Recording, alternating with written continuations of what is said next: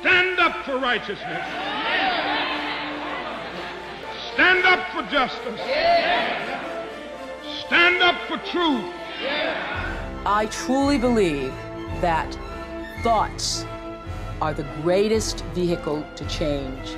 We do not care whether the cat is black or white, as long as it can catch mice. We choose to go to the moon in this decade and do the other things, not because they are easy, but because they are hard. Victory in spite of all terror. Victory however long and hard the road may be. To those waiting with bated breath for that favorite media catchphrase, the U-turn, I have only one thing to say. U-turn if you want to. The ladies not for turning. By believing passionately in something that still does not exist, we create it. The non-existent is whatever we have not sufficiently desired, is a quote from the Bohemian writer Franz Kafka, a major figure in the 20th century literature. I thought this was an appropriate quote for our guest today, a serial entrepreneur who, with passion, guided by principles and surrounded by the right people, revolutionised the health and wellness sector in Australia.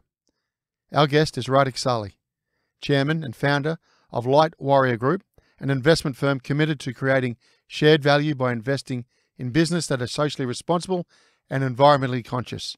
In addition, Radek is also executive chairman of Made by Cow and Wanderlust Nutrition, a director of Stratosphere, Anthem, Igniting Change, as well as the Hawthorn Football Club. He was previously Chief Executive Officer of Swiss Wellness Group. Hello and welcome to another episode of No Limitations, a show where we speak to elite world-class performing men and women and unlock the secrets and influences that have shaped their destinies and that you could apply to your own life. For our first-time listeners from all over the world, please don't forget to follow on your preferred podcast platform. And for our listeners in Norway, Canada, and Switzerland, a big hello. I am your host, Greg Robinson, Managing Partner of Blender Partners, Executive Search and Board Advisory.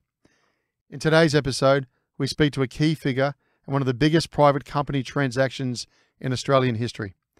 As Chief Executive of the Swiss Wellness Group, Radek helped negotiate the sale of the group to Hong Kong-listed Biostime for $1.7 billion. He shares with us the guiding principles that have seen him galvanise people towards a common purpose, the pioneering exploits in positioning a premium product, as well as the important lessons learned in a fascinating journey. Today, Radek continues to advocate for a purpose-driven approach to business, having founded Light Warrior Group, investing in socially responsible and environmentally conscious ventures. We hear of the efforts of the Australian business community in tackling what is arguably the greatest problem of our time. So sit back and enjoy creating the culture. Radek, welcome to the show. Thanks for having me. Well, I'm going to start with a bit of a doozy, Radek. If you could change one thing in the world, what would it be and why? I think it would be that we need to move to a collective plan B, not just focused on shareholder returns. We need to be thinking about everyone that comes in contact with our organisations that we operate. 4 out of 5 of us work in private businesses. And so we're the most influential group in formulating what society is about. And so we need to be really considerate of that as leaders, and we need to all move in unison to help, I suppose, preserve this version of capitalism we have. Sounds good in theory, Radek. How do we do it? I think we've got to start practicing and being really aware of what is it that's a strength in terms of how we are different to other competitors to democracy and capitalism. And so how we are different, we need to appreciate the freedom of thought that we have. We need to nurture that. We need to develop those fundamental foundations and champion them and not be so focused on many of the negatives. The negatives are important and we need to improve, but we need to do a whole lot better in championing what we do extraordinarily well. And in a country like Australia, Radek, how do you think business is perceived? I think it's got a lot of work to do. I think that it's improved a lot. The conversations that CEOs, chairs, directors are having around culture and the importance of people being happy at work has changed significantly. And that's warmed my heart. When we were first talking about the importance of culture back in 2005 at Swiss, Yep. It was a very different environment. It was kind of the warm and fluffy, fuzzy stuff that wasn't really important. Whereas we made it fundamental to our business plan. And now I really do think that there is a real movement to ensuring that culture is paramount in achieving our business outcomes. All right, we'll come to that in a few minutes. Why don't we go back to the beginnings then, Radek? Where did you grow up? And I guess maybe some of the sort of clearest memories childhood, and was there an inkling in those early days that you're going to venture into business? I grew up luckily in Hawthorn, lucky enough to grow up in leafy Hawthorn in Melbourne. So a beautiful place, family oriented, and full of other kids to kind of get up to mischief and play sport with. So that was fantastic. And my parents had come from difficult backgrounds. So they both come from refugee backgrounds. My father's parents were from Albania. Okay. His father came out in the 20s during the Depression, actually, a little bit earlier than that. And then also my mother, she's Czech background, and she was a refugee through the UK and got a, whatever you call it, a green card for Australia, and ended up here as well and met my father. And so both of them had basically come from nothing. Dad champions the fact that he learnt a lot, most of his life picking tomatoes in Shepparton, which is pretty hard work in the middle of summer there. And my mother was a violinist with the Czech Symphony Orchestra, but became a medical scientist because I suppose a lot of sadness came with playing that instrument. So they came from nothing and really gave me a lot and every opportunity. So I'm very thankful for everything they did to enable me to live out my life. What made you say that? A lot of sadness came from playing the instrument, the violin. When she left the Czech Republic, the Prague Spring happened. And so the Russians moved in, and essentially it meant that she couldn't go back and visit her family without essentially going to jail. Yeah. and so probably that's my real focus on why I think it's important we nurture our version of capitalism and democracy. We've seen regimes like that create oppression and real difficulties for mass populations and actually rise and fall in our lifetime. Okay. So early career, where did you make your first move?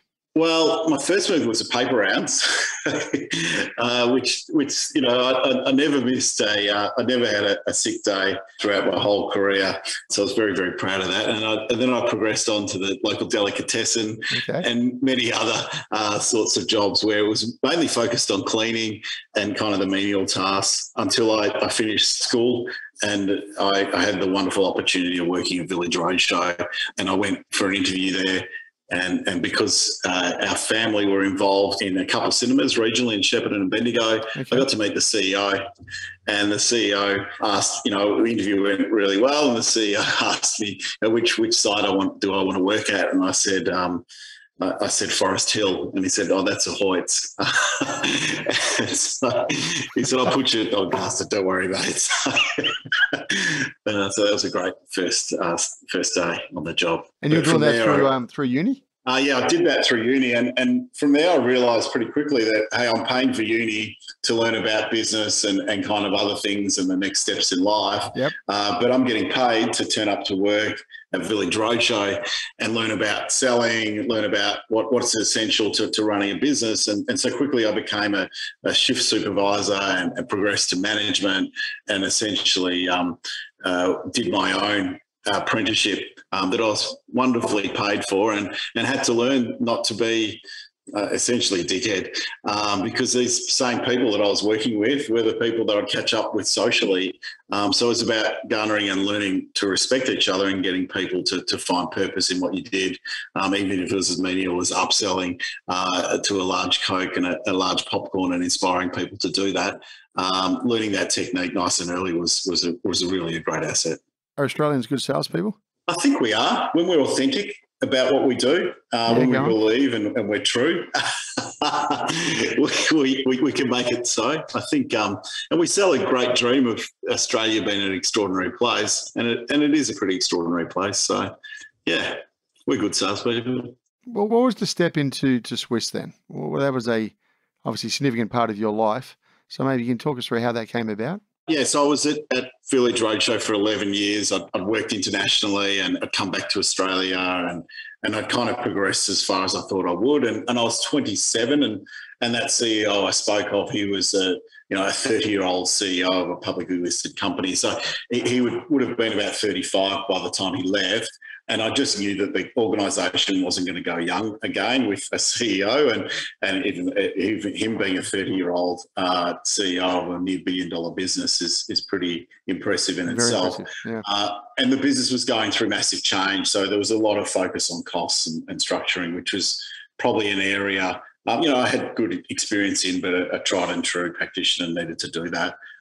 So it was time to look elsewhere, and through networks of family, my father being the first professor of surgery here in Australia to talk about diet causing disease back in the 70s. Right, okay. He was laughed at when that happened, and it took 20 years later, his work was published in the British Medical Journal, and now we all know that diet is an essential part of keeping our health in a good place. He used supplements to help his patients be in best possible health to deal with, the treatment of chronic disease, the Western treatment of chronic disease. Makes a whole lot of sense to be as healthy as you possibly can be to deal with a chronic disease.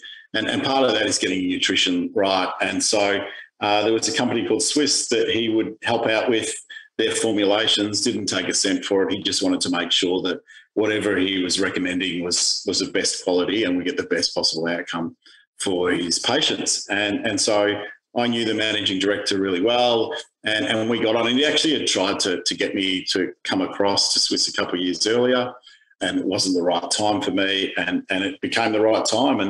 And so at 28, I was operations manager of Swiss. It was turning 13 million in revenue, and that became one of the greatest rides of my life for the next over a decade. All right, so operations manager, what did you walk into? What was the scale of the business? I understand the revenues, but the size of the team, market coverage, where were you sitting, and what were you tasked to deliver? It's privately owned, 30-odd people.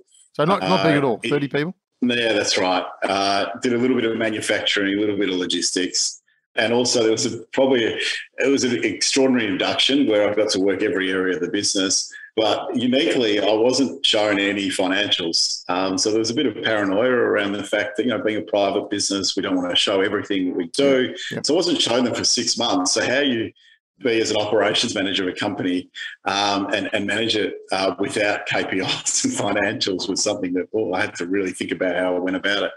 And so I spent my time listening to customers, listening to who we sold to and asking them about the dynamics of, why do you have so much space for Centrum, which was the number one selling multivitamin? You must get the best margin out of it. And they'd say, no, it's this guy here, which was a poster of Rob de Castella, who is a successful gold medalist at the Commonwealth Games. And, he would have been in his, well retired, at least a decade on, but a familiar face to all, and they advertised 52 weeks of the year. They had a lot of funding behind them. It was Pfizer that owned them, and they were the biggest company in the world then. Yep. And so it wasn't best margin. It was the advertising. It was the point of sale. And, I'd come from cinemas where I would go to barbecues and I'd see this phenomena play out as well and say to people, I worked at Swiss. And I'd gone from being the centre of conversation where we'd be talking about Russell Crowe and Gladiator and his new film or Lord of the Rings and excitement in Hollywood. And every week there was a new product coming out. And it was great, would be, you'd be centre of attention. And then suddenly you get to these barbecues and so where do you work? And I say vitamins and, most people would say, okay, yep, and change the subject. And then some others would say, the new range of vitamin C coming out and the flavours or anything like that? It's correct. So, and then, they say, what company? I'd say Swiss. They go, what, the kind of, if they hadn't asked me about vitamins, and I'd say, the embassy? And I'd say, no, vitamins.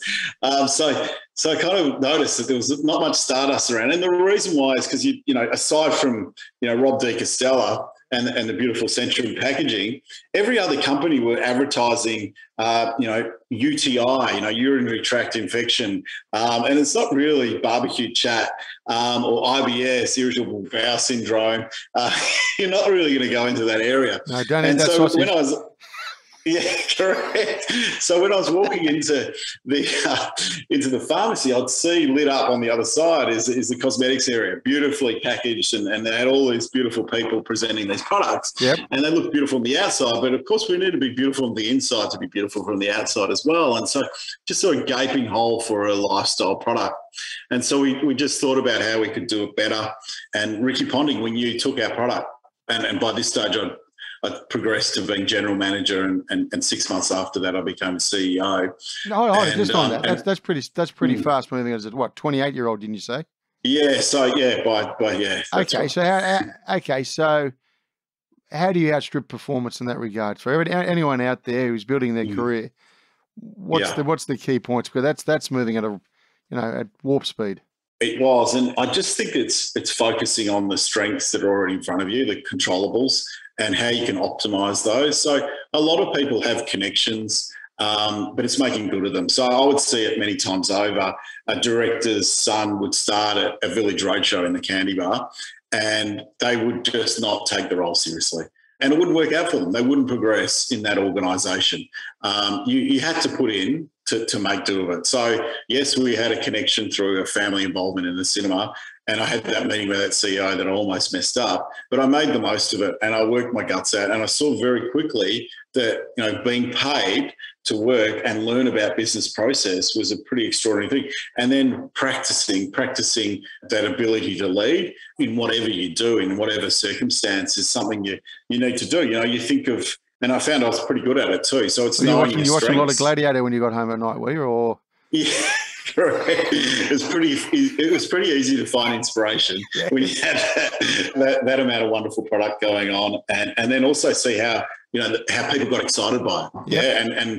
And so when there was a talking point, it dragged people in, and you'd see certain films because of the personalities or the content, it became the theme or the conversation of what everyone was excited about. And we still see that today in TV and film. Okay, but if I'm the chief exec, you're the young start coming in at 28, you've got a good role, and as you say, been promoted. Why am I listening to you?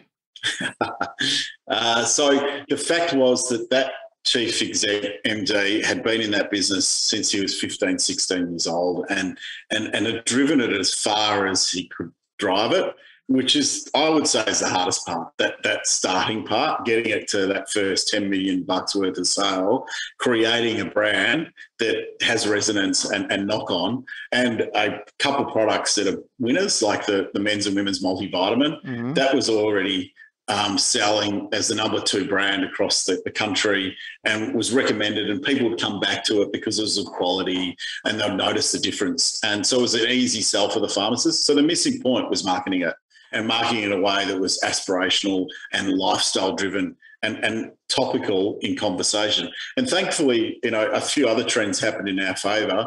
Wellness became a theme. It became something we could boast about.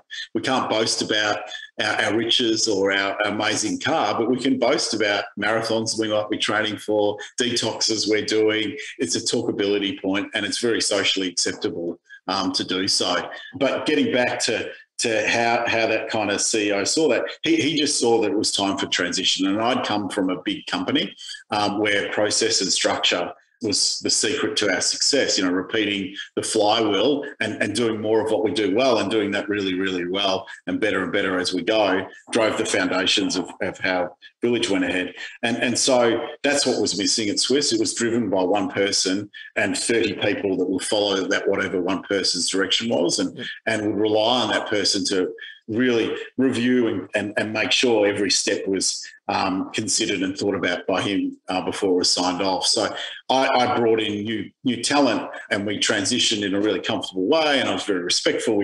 He was my mentor right throughout, and we were very, very close, and he progressed to a board role and had a lot of life freedoms that he was craving for as a result of me stepping into the role. So there wasn't anything untoward about that, and it was always the plan. All right, Radek. So how do you then still take everybody on the journey, which is the other 30, and the chief exec has now moved on to the board, and put a proposition that I'm going to scale this business enormously?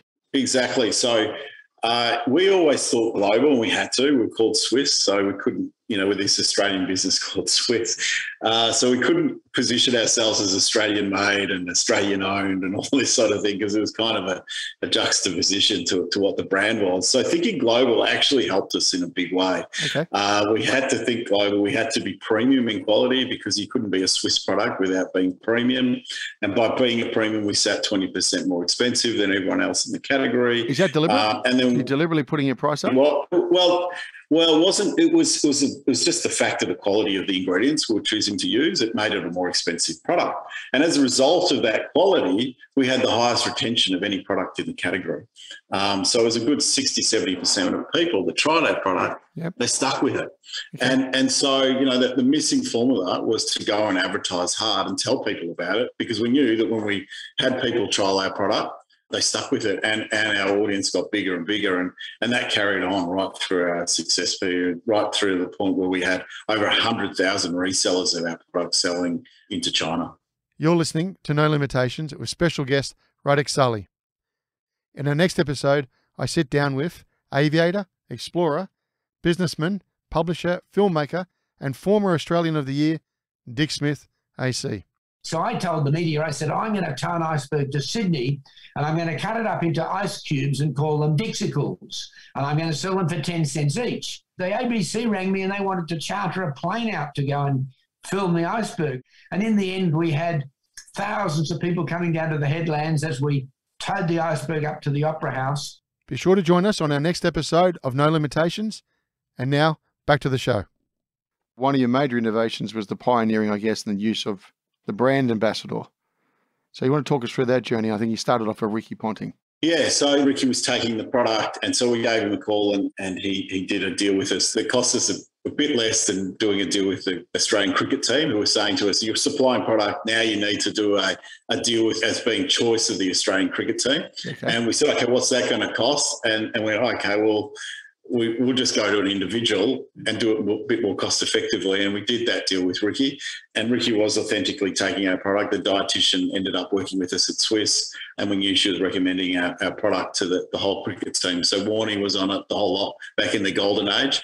And Ricky was the best batsman in the country. So to me, he struck me as a more relevant ambassador than, say, Rob De Costello, who, 10 years on, probably not as connected with the audience as the second most important person to the Prime Minister, the captain of the Australian cricket team. So we brought him on, and I knew we'd made it when I was driving in one morning, and we'd spent $900,000 on this campaign sponsoring the cricket, and our adverts cost less than 50K, and one of them was a classic. They were all three were classics. You can check them out on YouTube. But it was one where Ricky Ponting was doing some cleaning around the house, and we sped it up, and it was as if the multivitamin giving him all these strength. And they were terrible ads. And so Hughesy and Kate were on Nova, and they were doing this poll on what's the most annoying advert on TV. And we just kept coming up, and we won most annoying advert. We had cut through. So for our 50K, I couldn't be happier with the result we were getting, because people were noticing our adverts, and also our pharmacists were noticing, and they were saying, what's the next campaign? And so then I asked my mum, I said, because I went to Priceline, I presented on Ricky Ponting, and the buyer said to me, 90% of their audience are female. The buyer said to me, I said, we've got Ricky Ponting. She said, who? I'm missing a whole audience here. There's a whole bunch of ladies that don't really know who Ricky Ponting is. And so I asked Mum, what's her favourite show? And it was Dancing with the Stars. And Sonia Kruger was the host of that. And again, we did a deal directly with Sonia Kruger. Channel 7 were pretty disappointed that Sonia Kruger hadn't signed up to a car company or some big spending advertising firm. 5 years on, they were very, very happy and pleased that we partnered with Sonia. And so we were the first lifestyle advert to use the talent, first advert to use the talent from the show in a lifestyle program in the actual show. So now when you see the block and all the contestants in adverts or the hosts of it, we were the first ones to do that. So it was quite controversial at the time. The TV was very protective of their talent, but we changed the dynamic, and we only advertised with our advertising, as I said, with Ricky Ponting in the cricket. So we only got that audience that were watching the cricket, which is a big audience. Yep. And the same thing with Dancing with the Stars, which was the number one show on television at the time, and would only advertise with Sonia Kruger in that program. So it was in situ. And so you'd get a loyal audience that were actually interested in hearing what that talent had to say about the product.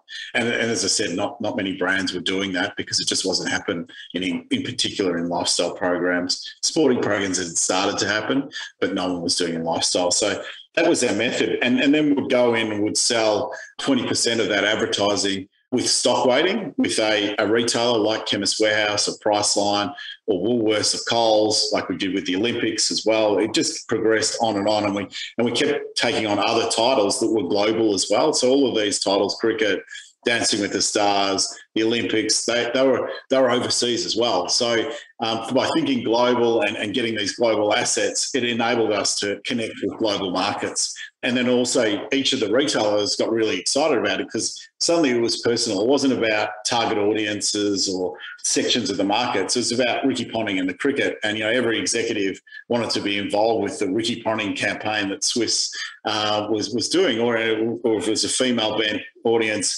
like Priceline, we would do something like Farmer Wants a Wife. But interestingly, even Priceline, who had a lot of males in their management team, wanted the Ricky Ponting adverts, and 70% of the audience was male, and it showed how powerful it was because 80% of their shopper back then was female, and so they were even prepared to make a decision like that based on the star power. We went back to them with the tennis, which was much more female friendly, and again would underpin all of the advertising activity with stock sell-ins and campaigns that would target people to go and shop at Priceline, that would see the tennis adverts and then be reinforced by point of sale. Is this when Leighton was? The Leighton Hewitt, and we had Yvonne Goolagong as well. And so we'd pick the right sorts of personalities, and then those personalities would be exclusive to those retailers and tell the story from there.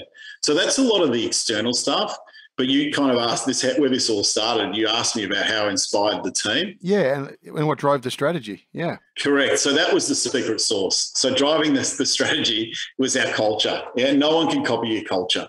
And so how you create purpose in an organisation, from our point of view, was focused on values and living out the values. And we've all worked in organisations where the values are up on the wall, but they never get talked about again. And Correct. It's the first thing I do now when anyone's presenting on their values for their business. I say, well, cover your eyes and tell me what they are. Most of the time, they've got no idea. So they haven't really thought about them. And now if you think about your business principles, so your deliverables on a business plan, you'll know the margin you got to deliver, you'll know the revenue you got to deliver, you know the profit you got to deliver. Your values create your culture. And unless your values are alive and well and are used in making decisions and thought about and are fundamental to the principles in operating the organisation, they're an absolute waste of time.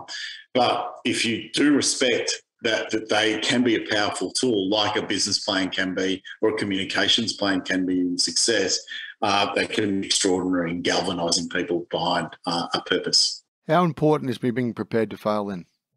Because you're as you said, when you look at the catalogue of people in regards to your ambassador strategy, I'm sure there's lots of stories behind some of those deals. Are they signing up because they're buying your values? Are they signing up because they want the dough? Are they signing up because they believe in the product? How do you convince them? But also, how do you bring everybody along in that journey? Yeah, I think that you have to be honest and true about what you get right, but also about what goes wrong. Yep. And interestingly, whenever we did values workshops, which we would do as frequently as a business planning workshop, the first thing that people would come up is that they want honesty. And honesty is a two-edged sword. I'd love it when it did come up because it's so great. We can be honest about when things are going well, but we're also going to be honest about when they're not. And, I honestly should have been fired 4 times over as a CEO, at least. And every time I hung on, I learned and became better as a result of that. And I also talked about those mistakes, and I'd openly say, hey, I got this wrong and this is my fault. And it created a culture of acceptance that we're human and we do get things wrong, but we've got to learn, grow and improve from it. And that became actually one of our sayings that kind of reinforced what our culture was about, rather than when someone got something wrong, and this was a production meeting where our head of production, he was from Kazakhstan, and he had a very heavy Russian accent, and we're asking him why we'd got something wrong, and he said, Radek, it was a learn, grow and improve moment. And I said, fantastic, LGI. And from then on, that was how we dealt with whatever challenge rather than problem we were facing. It was a positive way of dealing with it. And how I liken most workplaces is that, if you go to a personal trainer and that personal trainer says, okay, we're going to do 10 push-ups, and after 5, they say, you look tired today, you're not going to get through this, forget it. That's a terrible personal trainer. So many workplaces are geared like that. They're not thinking about constructive language, thinking about how we can move the organisation forward in a positive fashion. Our language is so important. So living and breathing that as a leader is essential. And then, making sure that you pick the right ambassadors. And just like picking the right team members, you get it right a lot of the time, but sometimes you get it wrong. And you need to be prepared to accept that. We had James O'Connor as an ambassador through some difficult times. We had Cadell Evans after the Tour de France, which I think he came 5th, which was a pretty damn great effort. But he was our main face for the Olympics. And so all of a sudden he pulled out of his race. And so we're selling a supplements product and we don't have Cadell actually on the bike pedaling. So, but that's life, isn't it? Or Ricky Ponting, his 3rd year in, I think they were bowled out for less than 80 on the first day of the Ashes in the Boxing Day Test. And it was an absolute write-off for us. It was interesting. Customers would write to us and tell us, well, what have you done to Ricky Ponting? So, the pressure was on at various times. The ambassador strategy, was that central to the success of the business? I think what was central was not just letting one personality vampire the brand and it being ubiquitous and being so many personalities. I think in the end we had over 300 different ambassadors represent Swiss. It was John Bertrand, Matt Target, swimmer. That was another classic one. They were doing the 4x4 100 relay, and I don't know if you remember that they were in the middle of the problems with the swim culture back there. So that was another challenge. But luckily we had Liz Cambage. It would be a bit of a challenge these days, but back then she was an absolute superstar, and she slam dunked for us in the Olympics. So we had her as a 21-year-old, and she slam dunked in our advert too. So that was pretty exciting. So sometimes you get it right, sometimes you get it wrong, and that ambassador strategy. But the way we multiplied it and just kept going and created a whole lot of cost-effective ads. We wouldn't spend a whole heap on the ad. We would spend more on the talent and create basic ads around that that got people excited about our product and got talkability going. Looking forward today, Radek, would that strategy still cut through? No. So what's changed? What's changed? The media landscape's changed. So definitely there's still a big audience out there in TV land. You'll struggle to go and get 1 million views, which is what on YouTube, what you might get. And that's a global views just in Australia. And so you can sponsor the news and have an advert run knowing that 1 million people will watch it. But back then, there weren't distractions. So you wouldn't look to your phone as regularly as what we now look to the phone. You wouldn't be able to fast forward the adverts. So you really need to think about integration, take it a step further, like we were starting to do, and really reinvent the way you get to a consumer, which is, how I view it is everyone gets marketing and testing results and research results. And you're all going to get very much similar answers. And I never forget when I first noticed this phenomena, all my competitors and even health insurance ads, I would do this exercise of just blocking out the brand of what they were advertising. And they all look like the same advert. And so the consumer gets completely confused. You've got to make it really simple. And that's why the consistency of our adverts was really, really key to our success in getting cut through. And people would say to me, Swiss is everywhere. And we were up there as one of the biggest spenders in some of the later years, but we weren't always there. And people would feel that way and see that way. And our adverts would get cut through for all the reasons I've just talked through. But this new media landscape, is something I'm faced with our new venture, Wonderlust. And the different approach we're doing there is we've got an events-driven approach where the brand was and is the largest yoga festival globally and had over 50 events pre-COVID. And so it's got a really large following that will now transfer into a brand, which we've done, that's in over 2,000 pharmacies and over 55 different products. And so those events, along with things like TV, digital, billboards, they will champion the brand and position us as an authority in wellness. So if I was a billionaire, Radek, and I came and saw you and said, let's do Swiss Mark 2. Mm-hmm. So, okay, all the values are right, and we believe we got health and wellness as well. Are we going to use influencers these days then? Well, I think that what you first do is you go into the retail store. And this is what struck me is going into retail, like a Chemist Warehouse, there are walls of just the same products. And so that's an issue. They're all selling the same vitamin C, the same fish oil, the same multivitamins. And so there's some nuances in quality and formulations, but those single ingredient products are essentially, quite difficult to differentiate in. And they all produced from the same place too, Radek, at the end of the day? Are they all manufactured in the same part of the world? Yeah, the majority, the raw materials, they're big players. And so some, for instance, vitamin C you can only purchase from China, and they also have a monopoly on vitamin E. But, there's some innovative ingredients like beta-carotene that come out of Europe and all sorts of grapeseed extracts. And so it's the kind of different positioning and the technology that supports the extraction process that creates differentiation in the market. And then the manufacturing, the majority, we do manufacturing well here in Australia. We've really got good structures for it being a medicinal product managed by the TGA, which gives us great standards here in Australia. Globally, US and Europe are good manufacturers as well as you can go to China and India. But in our category, I think because of the complicated nature of making the ingredients we do, it's not like a drug where it's one molecule. You've got many ingredients that you're mixing and they're natural ingredients, so they're variable and have great challenges in bringing them together. So picking really outstanding plants is essential and doesn't cost too much more than going to somewhere like China or India. And so, back to your question. Yeah, so I'm walking through that chemist. I'm walking into that chemist or I'm walking into that retailer. They're all the same.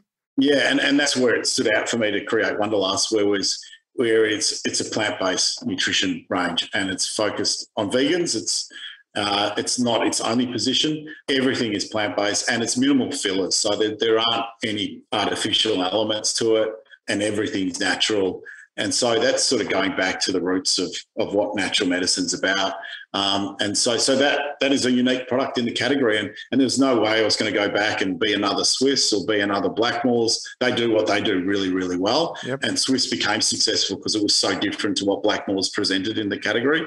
And I'm hoping Wonderlust will be successful because it is so different. And it's a 30% premium. It's more expensive to manufacture like we are. Plant-based ingredients. We don't use any synthetics. And so that's more expensive to do so. All right. Now, Swiss had its ups and downs, and I'm not sure this is true or not, but I was told from someone, was there a stage there at one point you could barely afford the payroll and you personally went down to the bank and got a loan to cover it? I reckon there's plenty of situations, where we were really working over every bit of cash flow we could. We had insurers from contract manufacturers coming in and doing full audits on where we're at and telling us, you guys are not solvent. We disagree. And we got through. So, there were very many sleepless nights and at various stages of the journey. It was high risk what we did, but it was high reward and high return. And right up until the 9 months out before we sold for $1.7 billion, we got valued by our bank with $70 million debt at 30 mil after the $70 million debt, so 100 mil with the debt. So that was a massive dynamic turnaround. And I obviously felt that we had a lot more growth in where we could get to. And I suppose the craziness of vision, the bigger, bolder vision saw us through some of those challenges where, we would lean on our banks to get deals done and we worked things over as hard as we could. But I think that you don't end up with an ultimate outcome unless you push things to the extreme. You know, if you're going to be a 100-metre runner and win the gold medal, you have to make sacrifices and you need to push yourself really, really hard. You can't cheat because you get found out. But you need to be at your professional best. Our profession is what we did to an elite level, and that culminated in the extraordinary result that ended up in selling the business in 2015. 2 points before you get to that part. What would you have done differently in hindsight? I would have been kinder to myself. I talk a lot about controlling the controllables in life. And part of that was, getting up and going for a walk with my wife every morning with a clear head and getting ready for work. I'd work out 4 to 5 times a week. There were long periods where I didn't drink. And I meditated for the last kind of 3 years, twice a day for 20 minutes a day. And probably starting that earlier and just accepting that things were going to be hard and getting myself in the best mental state to deal with what we dealt with in the end. Okay. What did you love most about the Swiss journey? I loved our culture. The fact that, we regularly, I'd have partners or husbands, wives tell me how much of a better person people had become as a result of working at Swiss and our positive outlook in how we went about things. And, we wouldn't say, dear such and such on an email, it was a great one to you or fantastic day to you. And it would end up with, don't forget to celebrate life every day, Colette, which sounds a bit doggy, puts a smile on your face, and purposely so, because that's what our products do. They help you celebrate life every day. And part of why our products work is the holistic approach. It's not only the nutrition, it's the mindfulness, the right state of mind, and activity and movement. So that holistic approach gets us our best health outcomes. And so, if we didn't have a great culture, we weren't really living out that holistic approach, having a great place for people to work. So that was what I was most proud of. We won Best Employer many times over. Yeah, and that was how it all played out. And as I said, those satisfying moments in getting feedback like that was pretty extraordinary. And what did you like least about the journey? I didn't like politics. Yeah, politics is the most challenging part. I'm a very straight person, and you'll hear what I think to your face, and the same back. I expect, but that's not for everyone, and I accept that. But the politics that would come from that would just be exhausting, sometime. And look, we didn't have much politics, to be honest. But, as we got bigger and larger, it was impossible to not accept that politics would play a part. If I've done my homework on you guys, I know you've had some ups and downs. I know cash is tight. I know you're down seeing the bank. Why am I paying $1.7 billion? The fact that we could pull out of the marketing activity. So when we were at a when we were breaking even or losing money, we were still spending $50 million on advertising. So the easiest thing you could do was to stop the advertising. It wasn't contracted, and all of a sudden you're adding $50 million to the bottom line. That was one part. We improved our gross margin from being 40% to 60% by the time we were about to sell our business. We sold with a business doing about 130 odd mil, 140 odd mil profit. 12 months on, I still had 30% of my shares. We were doing 300 million EBITDA. So it just had so much momentum in it and so much growth to go. That's when you sell your business, when you've got tailwinds rather than winds the other way. Things are sort of falling apart as you sell. It's not hard to say goodbye then? It was actually really satisfying to say goodbye because I was traveling 2-3 weeks of every month, and I just wasn't the guy to be the global CEO. I was the guy to grow it and turn it into what it was. And that had sort of dawned on me in that sort of last 2 years, and it was exhausting. So, when we sold, I said to my wife, everyone was really excited, it's fantastic. And I was just exhausted. And I rang Helen, I said, can you make me some chicken soup? Your chicken soup's pretty damn good. And we did that. And we did enjoy a bottle of Grange that night, but it was pretty low-key. Now, you've taken the proceeds and established Light Warrior. What actually is that, Radek, to the audience out there? Yeah, so Light Warrior is meant to put a smile on your face. We're the warriors out there providing for the good folk, our foundation, Light Folk. And Light Warrior is what my wife said to me when she first fell in love with me. She said, "You're my light warrior." So I thought that was a pretty cool name. So we stuck with it and we made it the name of our organisation.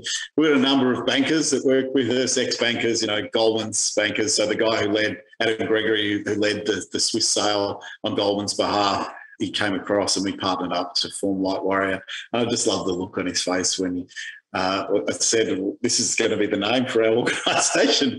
And he slept on it and came back and said, I love it. It's fantastic. And we'd have that same response from EBS or ex-Goldman's people, the same thing. I can imagine when they went home and said, well, where they're going to work for Light Warrior. And now we're more established and who we are, it's a bit of an easier transition.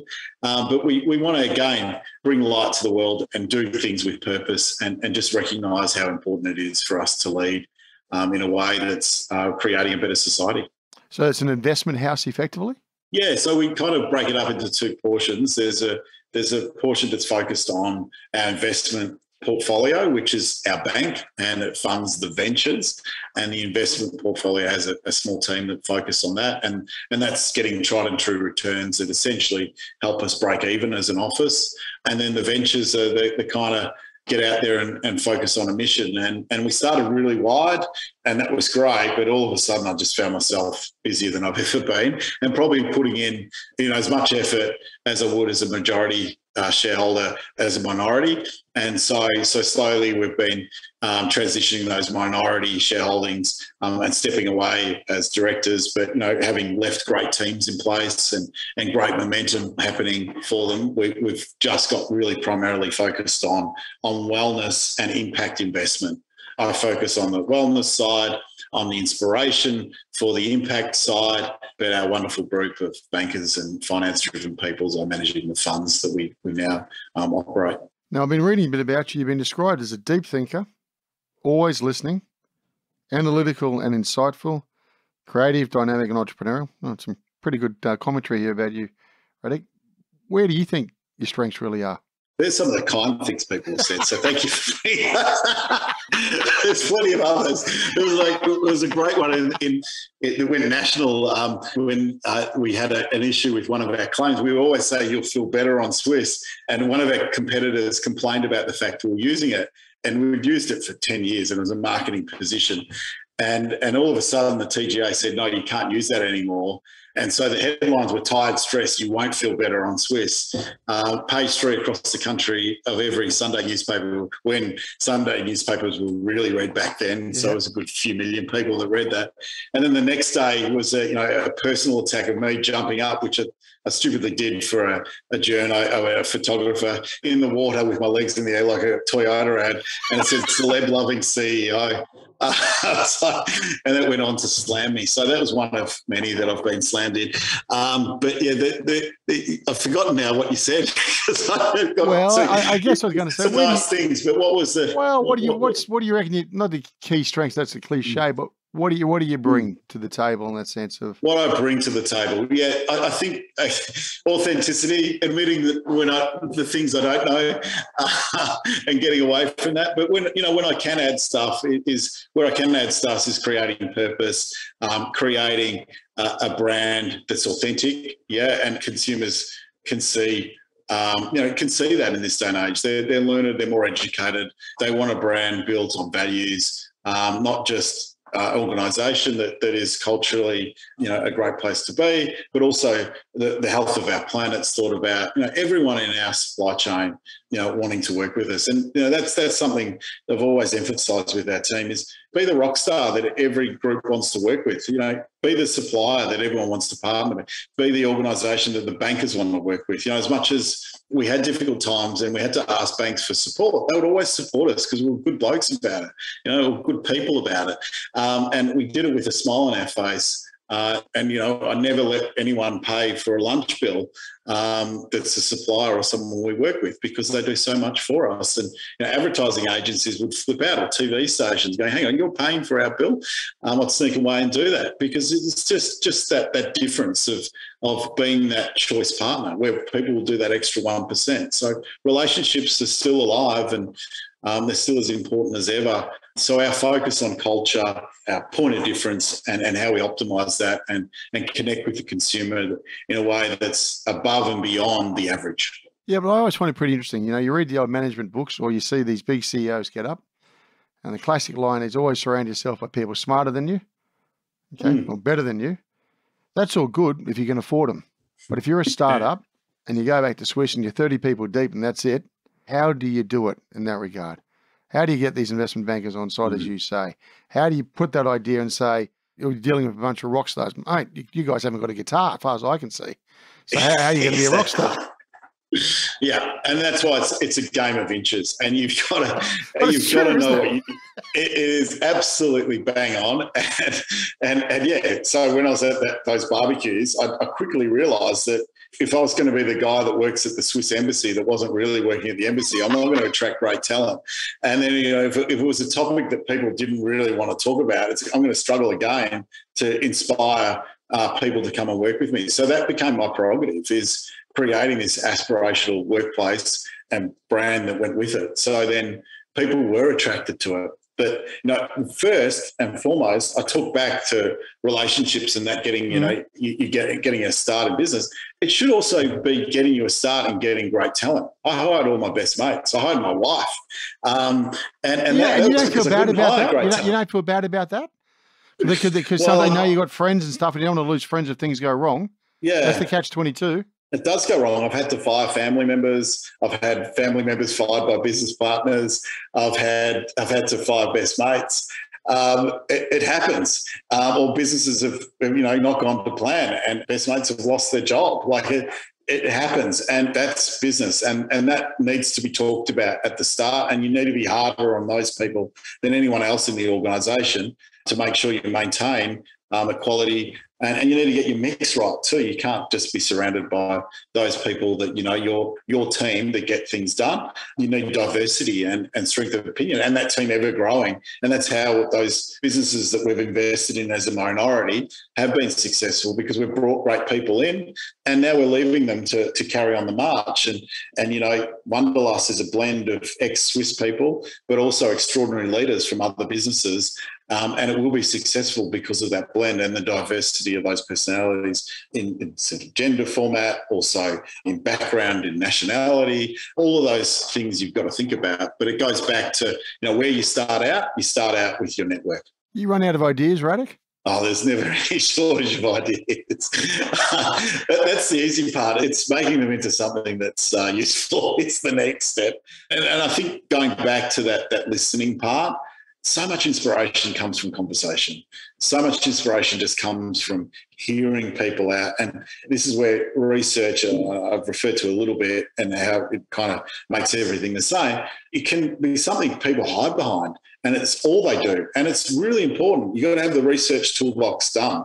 And I think Steve Jobs made the fantastic quote where he talks about the Apple iPhone would never have been born from research. People don't know what they want in a lot of scenarios. And whilst you get some nuggets from research, you need to go out there and talk to who your customer is. And I love standing when someone's about to purchase a product, asking, why are you purchasing that? Why didn't you go for this one? And just hearing directly from them. It's a bit strange at first getting into those conversations, but you settle in, you work out a way to make it comfortable. And then also with the retailer who's looking and seeing and is fundamental to selling your product, and just listening to them. Some of our best ideas came from buyers at Chemist Warehouse, Coles, Woolworths, Terry White, all of those groups. The cliche, the customers know, make sure you give customers what they want. I don't know customers know what they want, do they? Yeah. 100%. How do I know I need your vitamins X, A, B, C, D, E, F, and G plus, whatever it is, right? Correct. Yeah. And it's ever frustrating that we do go to trying to look to the past in sales results to kind of create new opportunities. And there's some really good defining of strategy that we did back in the day with Melbourne Business School around red and blue ocean strategies. And red oceans is around the knowns and fighting for the commodity style categories. And that's effective for some organisations, but only for a period of time. But then you got your blue ocean. So your blue ocean thinking. So I never say we have a brainstorming session. I call it a blue sky session, because brainstorming sounds like it's kind of confusing and you're not going to end up with a result. We want a big blue sky and think that the sky is really the beginning. So it's choosing words that enable bigger thinking and goes back to Swiss days where we thought global, always because of our branding. So if you're thinking big and broad, you start to redefine things. And I think the really other interesting thing to do is, and which I alluded to, was taking other successful categories and clashing them with yours. So we were borrowing from the cosmetic section or the aftershave section of the pharmacy and bringing dynamics of that to a category that had kind of, it was growing at 2% when we started. And when I left, it was at over 20% growth, and we'd grown 50% compound growth for 10 years straight. So we're 50% bigger company every year. But that happened because we brought the best of two categories together. And so that clash that happens, that disruption that occurs, by looking at successes of other categories and bringing them into yours in what might seem a boring flat category, can suddenly reinvigorate it and make it pretty exciting. So when you're assessing businesses this day and age to invest in, are you still sticking by the P's, which is the people, principle, passion, and profit will follow? Is that still the mantra? 100%. And there's always great debate over that fourth P, profit, over whether it's as important as those other three, which I love. It's fantastic when people are talking about it, because that's values alive and well. And they're easy to remember, and we talk about and reference them. And we actually build business plans around values. Now, we start with that as our proposition, but then the business becomes its own personality and creates its own value set that are relevant to that organisation. Interestingly, those values were our Swiss values, core values, but they also carried on to be our values at Light Warrior, and they're theirs for anyone to use. We're really happy if people are emulating our values proposition. High performance, you talk about high performance, Radek. How many times do you actually see it exist in business? It's big cliche, high performance, it's high performance. I go back to that choice that we have. We spend more time at work than anything else we do. Why not make the choice to be extraordinary at it? Why waste your time? Don't turn up and be miserable there. And there are plenty of organisations where you can be miserable at. And I'd regularly tell people in their first 3 months, and it wouldn't actually have to come from me. Most of our team would decide themselves that, hey, you're miserable and you're going to be a whole lot happier in a miserable organisation. So this place isn't for you. And so it's having those open, honest conversations. So if we look at sporting analogies, or even drama, or you have a director making a movie, a director making a musical, or a director running an orchestra, and they're a coach. And that director and that team is there to drive high performance. And there's permission to talk about how you can play the guitar better, or how you can kick the ball better. They have breaks in football games. So the coach talks to them. Can you imagine if the team member turned around and said, get stuffed, or I disagree with you, or you could see them emotionally walking around? That's what happens in workplaces. Yep. We get so upset when we get into a meeting and talk about what went right and wrong. You can see people's faces can't cope with it. We've got to get comfortable with that. To be truly high performance, we've got to get over the fact that we've got to have conversations that can be challenging and are going to push us to be better, but that's the most fulfilling thing. I mean, I've had a bad girlfriend in the past, and I'm sure we've all had that bad relationship, boyfriend, girlfriend, husband, wife, at one stage of our life. And I wasn't a great person, and that other person wasn't a great person either. Yep. And then, I got out of it, and everyone afterwards said, oh, wow, well done. You're so much better off now as a result of doing that. And we've all been there.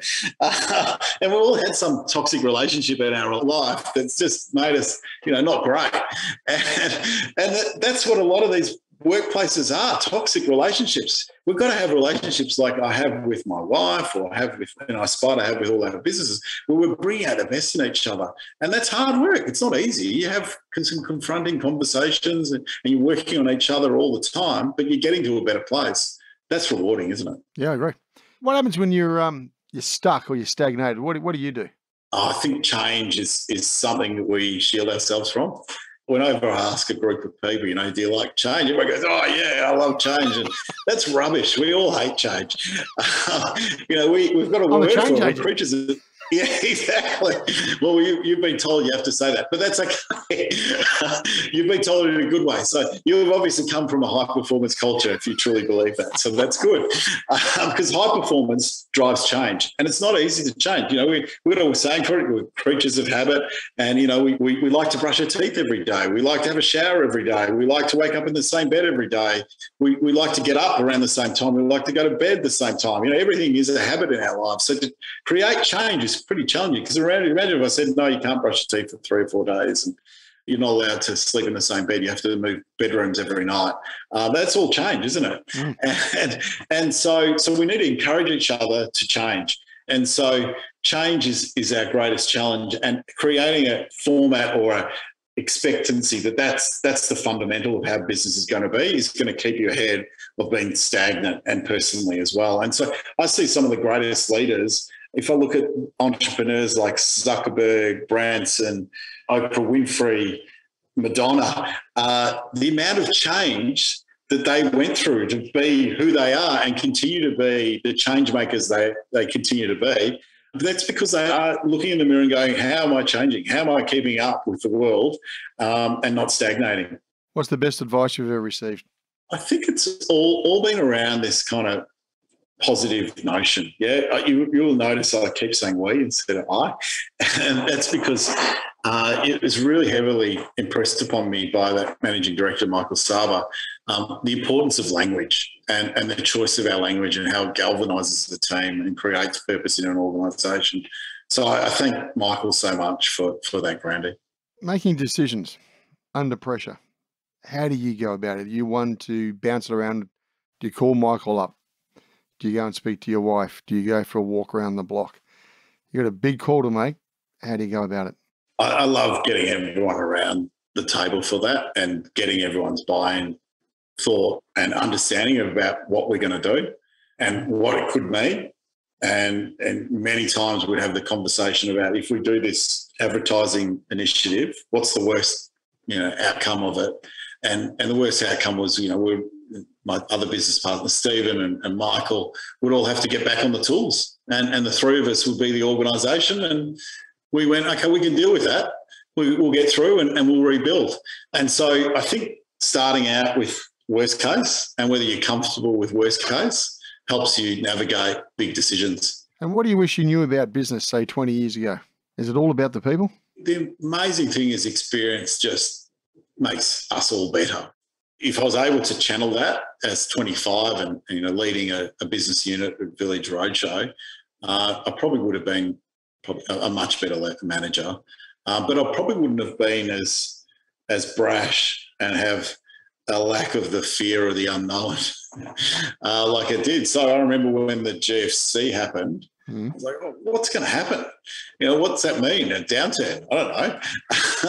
and it didn't mean a decrease in sales of product, but what it did mean is our wholesalers went from carrying 8 weeks of stock to 4. And for a growing business that was growing at 50% and kept growing through that, all of a sudden, I got an appreciation of the cost of capital and how important that was. And we didn't have orders for a month. And when you're flying by the seat of your pants and each month counts as your kind of next growth program, you go, whoa, yeah, that's when you're calling the bank and saying, we need your help and here's the fundamentals of what's happening. Will you support us through it? You find most people willing to help? I think if you're a good person, yeah. And if you choose the right people to work with, I think that's a really important part is chemistry. In the outside of work, you talk a lot, obviously, about well-being, mindfulness, meditation, nutrition. So what's your sort of routine? It's ever-changing and ever trying to become sort of more suitable for where I'm at in my life. So I'm lucky enough to work out a good 4 or 5 times a week, but I have to have a trainer. I'm useless unless the trainer turns up and says, you got to be here and do it. And I practice yoga 3 times a week. I'm not the best at it, but I'm getting better as a result of practicing. And mindfulness, I meditate in stressful times twice per day for 20 minutes and then at least once a day for 20 minutes. And at the moment, I'm doing some other exercises just to help me with my grounding in preparation for my yoga. So that's some breathing exercises and your constants of breath.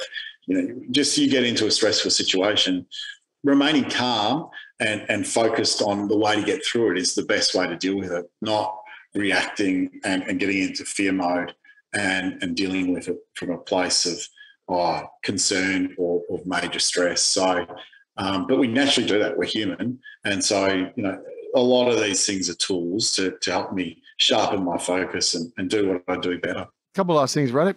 The economy. How do you see the state of the affairs for the Australian economy and maybe juxtapose that against the global economy? How are we going? Well, I just think we've got to take advantage of this. The biggest opportunity that presents in the world, and what capitalism loves doing is solving great problems, which is climate. We've got this great opportunity where we can get ahead of a fundamental issue that could cause the extinction of the human race. Now, I understand why, because, and I've learnt this from dealing with government and working with government over many years, is the government react, and they only react to crises. And so they reacted really well to COVID in this country, some conjecture over some of the politics that has gone on, and that's been really difficult for us to accept. But overall, we've gone pretty well, and the economy is in great shape after it. And so the reaction is, and it's been pretty strong, and it's happened. You know, and having worked with government and people that are in senior government roles that have come from corporate, they go, Radek, this runs completely different to how corporates run. He goes, one tip I'll give you, Radek, is that government only react when the house is burning down. And, you know, that productivity that happens in business where something's going right, you go and invest more money in it. Yep. That happens in complete reverse with government. If something's going right, less money goes towards it because they've got it in hand now and it goes to the next crisis. So we need to, as a democracy and capitalism, we need to make a shift away from that and become far more proactive. And, you know, we had, whether you like him or not, Malcolm Turnbull talk about innovation as a campaign message in his last run for being Prime Minister. It did win him the Prime Ministership, not by as much as many wanted him to, and because he came from that business world. He knows that innovation is central to the success of any organisation, and Australia is no different to an organisation as a country. And so we need to get ahead of this thing, climate, and we're in the best possible seat to do that. We have resources in the ground as well as from the sky, and our environment, wind, the size and scale of our land, to really be the number one player in the space. And we're just not moving. We're getting there. The rest of the world's moving a whole lot faster than us, and we're playing catch up, and we just don't need to be doing that. So, tough question for you then. What are you doing about it? I'm not being smart when I say that. So, going back to the very first point you made, where business is, we're a democracy, you know, everyone goes to work, big opportunity to influence the population. Yeah. What are you doing about it? Is there a get together? Is business really being, you know, some questions, business really been strong enough and been vocal enough? You're a key businessman. What do you need to do? The tone from business is we want to get on with this, and there wouldn't be any CEOs of big organisations that aren't saying, hey, we need government to support us getting on with it. And us as business leaders are doing exactly that. I mean, our impact fund is one of the biggest suppliers of behind-the-meter solar in the country, and also in New Zealand too. I devote a whole lot of my time, volunteer time, to this group called the Climate Leaders Coalition, which I'm on the organising committee for. We represent 30% of all emissions in Australia with our membership, the likes of BHP, Qantas, Santos, Coles, Wesfarmers, you name it, are a part of SAP Zero. And it demands that the CEOs there for those meetings, and they are there. Okay. And we have international speakers come and inspire us on how we can think about our journey forward. And we've got working groups that we're all got initiatives that we're championed with, implementing and showing that they work. We're not about telling government what to do. We're about setting the example and hopefully government following over time. So, you know, one of my major focus is this, the carbon investment scheme, which is essentially creating the biggest, and this was Richard Branson's idea. Is this the B team or? Yeah, this is the B team, and the B team created the Climate Leaders Coalition, and Richard was out talking to us about in October, just pre-COVID, so that would have been 2019, he'd come out to Australia and he was talking to us about the B team, but climate and it being his number one focus and concern. But he saw that the biggest issue was investment, and interesting reading about Twiggy's adventures and green hydrogen today. He was talking about investment being the biggest challenge for them, solving green hydrogen and reinforcing that message. And so immediately it struck me that in Australia, we have superannuation, which is dealing with this ageing population and was fundamentally dealt with by business first through voluntary programs of superannuation and then embraced by government alike, and it becoming a tax that we call superannuation. So it's positively positioned, like the climate investment scheme or carbon investment scheme rather than a carbon tax. And it's essentially also dealing with something that's in the future and very proactive in its thought process. So it's creating an internal pricing for carbon in organisations, and that exists with, say, Microsoft that are already in the CLC. So that we're sharing information on how we can build that out for other companies to have an internal carbon price, but create accountability for carbon footprint. So rather than the finance team at the end of the year say, how much of what was our footprint? Now, how much do we have to reinvest in activity that brings our footprint down? Everyone from the marketing coordinator who might be organising a conference and that footprint being costed to that action, just like you would be responsible for a budget, you're responsible for a carbon budget as well. And you have to think about that.